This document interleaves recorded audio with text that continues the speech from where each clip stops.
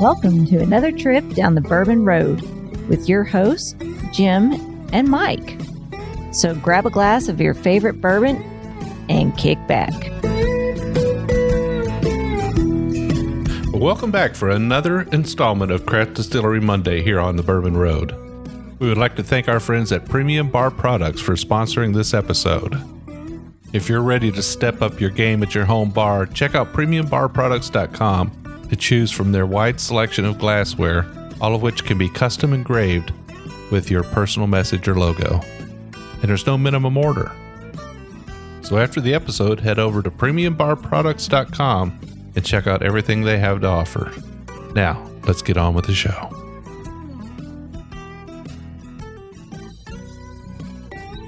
Well, hello, everybody. I'm Jim Shannon. I'm Mike Hyatt. And this is the Bourbon Road. And Monday, once again, another craft distillery review.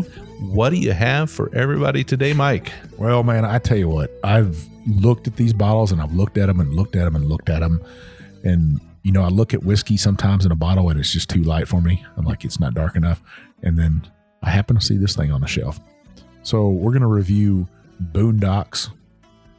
They have an 8-year-old straight bourbon whiskey finished in port barrels. Out in the boondocks. Da, da, da, da. Yeah, that song. Yeah, I know. Who sings that? Heck, I don't know, man. I don't have a clue. It just came to mind, though. Well, Boondocks referred to rural areas, and whiskey distillers would have to be close to their grain producers back in the day, and they also have to be close to a abundant source of water. So, hence, out in the boondocks. So, the master distiller at Boondocks is Dave Scheurich. Legendary distiller. Legendary Dave Scheurich. So, David worked, he worked at a lot of places in the industry. I mean, he was at Seagram's. He was at Wild Turkey. He actually was in the startup project that restored the LeBron Graham distillery there at what is now Woodford Reserve. They say he actually lived on the property.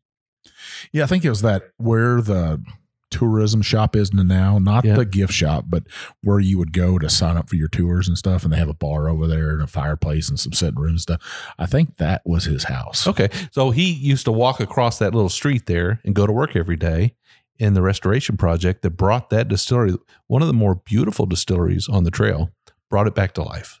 Yeah. They said it was nothing but rumble, you know, just old dilapidated buildings. Everything was run down, weeds growing up around it. And I tell you, from having a farm here in Kentucky, if you let it go for a little bit, the wilderness is going to grow up around it. So, but he at the time he was working for Brown and Foreman. And so the idea was to restore that distillery and bring it up as a new distillery and make it the grand place that it is. So he was managing that project. He's also was the master distiller there, head distiller.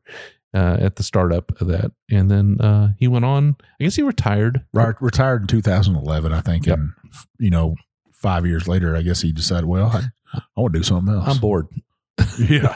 Let's go. Yeah. Let's go make some whiskey. That's probably how I feel, if I mean, you've talked about retirement before and how both of us feel about retirement, you're kind of peeking up on that right now. Oh, gee, thanks, Mike. I appreciate that. I think my wife's peeking up on that age too, where me and her discuss retirement a lot. You get a little bit older and you sit down and drink a little bourbon and, your life's kind of flashing in front of you a little bit. And what I want to do with the rest of my life, and heck, starting up another distillery, that'd probably be my idea, right? I don't think I could sit still. I would probably have to do something else, whatever it is. I don't know that it would take me 5 years to figure that out. But, who knows? He might have traveled the world and said, okay, let's get back to work. But Boondocks. So Boondocks is bottled in Bardstown, Kentucky. It is a non-distilling producer. David Scheurich is, in fact, the head distiller there. But they're sourcing the whiskey. And then doing other things to it. In this case, this whiskey is a port barrel finished whiskey, not unlike Angel's Envy. Several others out there now that are doing that. It's got a good color to it. What's the proof on it, Mike? 90 proof, so they proofed it down quite a bit. Well, what do you say we quit talking about it and we taste it? Let's do it. Let's give everybody the money's worth, right? All right, let's do it. I should say let's nose it. and then we'll taste it. Wow. Got a lot going on in the nose. That's a beautiful nose on a whiskey right there. Yeah, I'm definitely getting that sweetness, that syrupy sweetness on the nose. I'm getting some floral on that. I guess more of maybe a rose petal. Yeah, and the rye is coming through on the nose too. There's got to be a bit of rye in that. We don't know anything about the mash bill. Do you? I don't know anything about it. I imagine we probably could have researched it and found out, but there's definitely some rye in that. That's got a great nose on it. That oak is coming through. Yeah, I get the oak. So this is an 8-year-old straight bourbon whiskey that has then been finished in port wine casks. And typically on finishing in port wine casks, they usually go anywhere between 6 months and a couple of years, right? They don't go, they can't just say it's going to be so long because they don't know how long it's going to take to really take on that port flavor, right? I think 12 months to 18 months is typically what I've seen. Yeah. Yeah, I guess you got to keep a close eye on it and be tasting it often. I'm getting some Raisin Bran cereal on that. I'm getting the raisin. Absolutely. Well, Mike, let's taste it. Let's do it.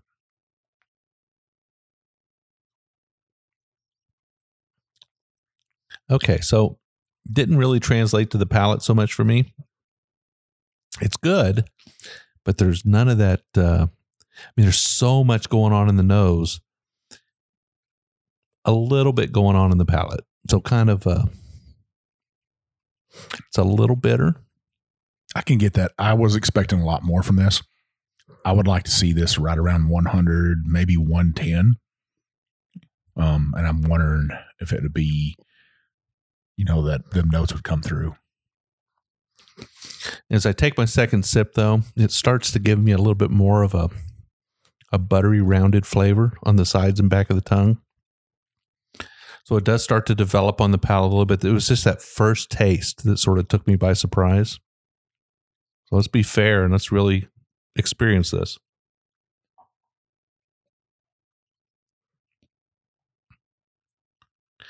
Okay, so I'm getting a little bit more of a pleasurable palate off of it now. It's definitely a little more buttery, a little more leathery, buttery on the tongue. I'm getting a little bit of the bitterness, but I think it's the tannins, maybe from the cask. It's definitely opening up when it's in the glass a little bit. I'm getting a little bit more vanilla. That raisin's still coming through for me, though. It doesn't have that sweetness on up front, though, that I was expecting to get. I don't get that the kind you get from maybe an Angel's Envy, that little bit more sweetness you get up front. I'm actually getting a little bit of, I'm thinking about this. I'm getting a little bit of Dr. Pepper in this. Are you really? Them spices coming through on the back end there. Just a little bit of pepper. Yeah. So, the walnut shells? Mm-hmm. You getting walnut shells? I'm getting walnut shells, not the walnuts themselves, but because the bitterness that you get from like a black walnut, but the walnut shells. I've never eaten a walnut shell before, Jim. You've never gotten a walnut shell almost break your teeth? No. Yeah, they're hard as a rock. Now I've gotten some pecan shell before. Yeah. Not a walnut shell. I guess the best way to describe it is it's probably a not the full flavor of a nut, but kind of the nut shell. Now I have gotten a young walnut that's not been done yet. It's not ripe enough, and it's got that bitter taste to it. But I'm getting that bitterness that just drying out on it, but I'm getting more sugars that are coming out now, more sweetness, that raisin that's coming out, vanilla, maybe just a tad bit of caramel, not a whole lot and stuff. I get the spice, and that's kind of where I say sweetness and that spice together is a Dr. Pepper, because they got that 23 spices or whatever it is. Yeah, so this one definitely has more spice than you might expect from like an Angel's Envy. I think there's a little bit more rye spice in this. Rye in this? Yeah, I think so. Not barrel spice, you think? Or well, yeah, probably not. I think this is probably rye spice. Yeah, I think the more it opens up, the fruitier it gets. but there's almost no finish on this. It doesn't last long at all. It goes away pretty quick. Seems a little light up front, not much sweetness on the back end. Little spice, little dryness, little bitterness, but then the finish just kind of goes away. Not much hug. The nose is great. I think the nose is the shining point for this one. I think the finish is where it falls flat in the middle somewhere. I don't think that the palate really translates from the nose very well.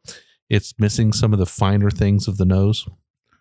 No, they didn't send us this bottle. I had picked this up myself. I saw it on the shelf, and it's something I'd been wanting to get once I saw it come out, and I was kind of surprised to see it. $60 for the bottle. I don't know. I'm not disappointed in it, but yeah. It's definitely not a mixer. No, this is a sipping whiskey. This is probably, I would share this with a friend. I don't know that I'd give somebody a bottle. Yeah, I don't think I'd give somebody a bottle. I think this is more of a fall sipper. Yeah. It's got that spice you'd want, I won't say pumpkin latte spice, but a fall sipper I think would be good. Not deep winter. It doesn't have enough spice and kick to it to be that, but this would be great in the fall to watch a football game with and sit down and drink on it. Yeah, I think it's an interesting pour. I think if you want to share it with a friend and explore it and enjoy it over the course of a couple hours with somebody, watching a ball game or sitting out on the back porch, I think it'd be a good choice. It would not be at the top of my list. I wouldn't reach for it on a regular basis. I think that there are others out there that I would prefer to have in that price range. Yeah, maybe they just haven't mastered that finish. I think it's a good bourbon that's finished. I think other people are doing a little bit better. I'm excited to see that they're coming out with some more things. They got 4 expressions right now.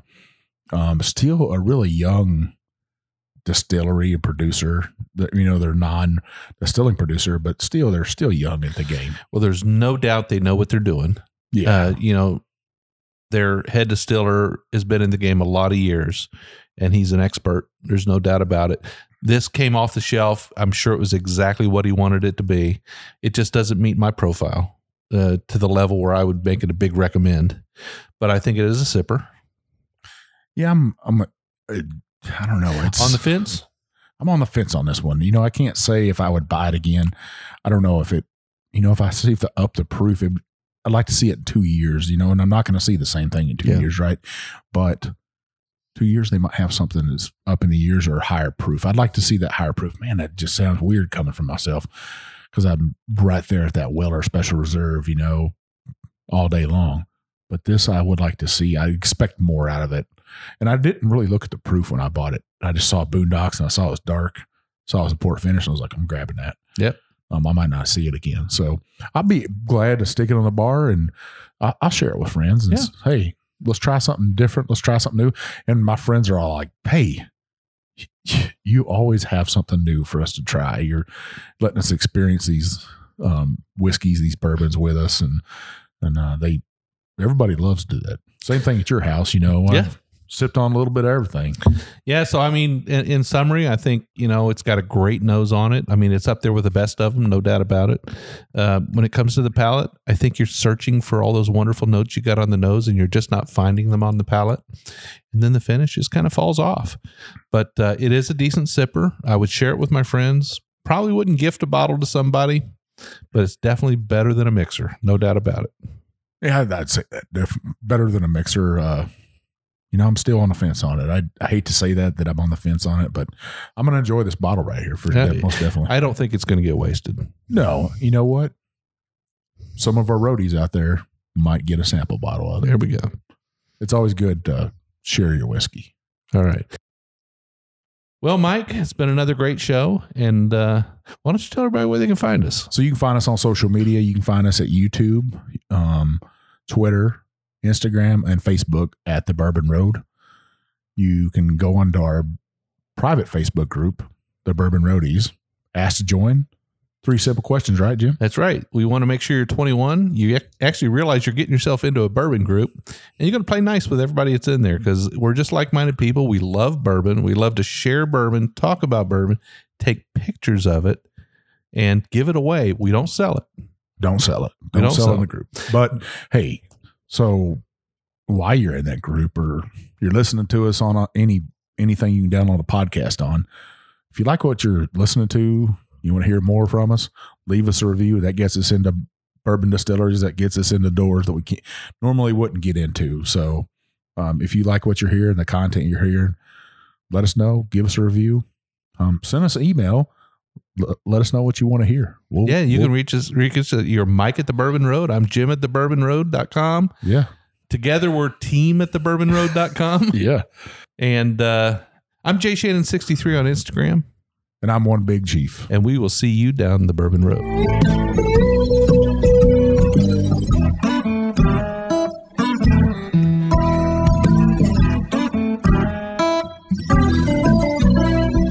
We do appreciate all of our listeners, and we'd like to thank you for taking time out of your day to hang out with us here on the Bourbon Road. We hope you enjoyed today's show, and if so, we would appreciate if you'd subscribe and rate us a 5-star with a review on iTunes. Make sure you follow us on Facebook, Twitter, and Instagram at The Bourbon Road. That way you'll be kept in the loop on all the Bourbon Road happenings. You can also visit our website at thebourbonroad.com to read our blog, listen to the show, or reach out to us directly. We always welcome comments or suggestions, and if you have an idea for a particular guest or topic, be sure to let us know. And again, thanks for hanging out with us.